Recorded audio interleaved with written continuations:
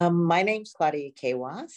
I'm a neurologist and I'm interested in aging and dementia, and in particular, the oldest old, people over the age of 90. We have Social Security at age 65 because, for the most part, when it was established, people didn't live past 65. We've added 28 years to life expectancy in the last century. People over 90 are the fastest growing segment of the population, and they're going to quadruple over the next couple of decades. The oldest old have a whole lot to teach us in so many domains. I mean, this is a multidisciplinary study. We think about their attitudes, their activities, their diets. We check their memories, their gait, all sorts of things.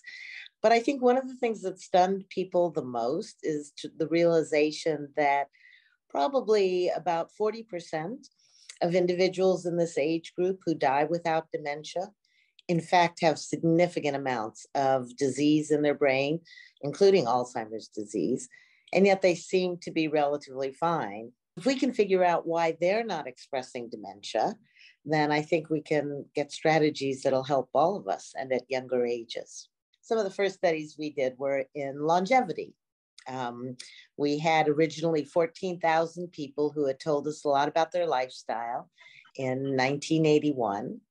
And in 2003, if they were over the age of 90, we wanted to understand how their experience had been.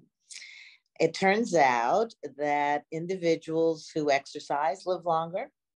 Individuals who do activities that are non-exercise live longer than people who don't. For every hour that individuals were engaging in cognitive or social activities, they had a benefit for longevity. It turns out that positive attitude, you live longer. It turns out that taking supplements like vitamin C, E, and A was not associated with longer life, however. We think diet is important, but the supplements didn't appear to have an effect. My favorite parts of this research has been the autopsy studies that we have done. We did many of our autopsy studies in collaboration with the University of Pennsylvania, Dr. Trojanowski and Lee. And the brains have had some of the biggest surprises. So at this point, we have about 450 individuals who have given us their brains. We have another 150 individuals who have promised to join that study. And I think that what we're finding in their brains is telling us a lot about brain health at all ages, and is some of the richest material that we have. I think one of the most striking things that I've noticed is how these individuals have had a sense of purpose throughout all phases of their lives.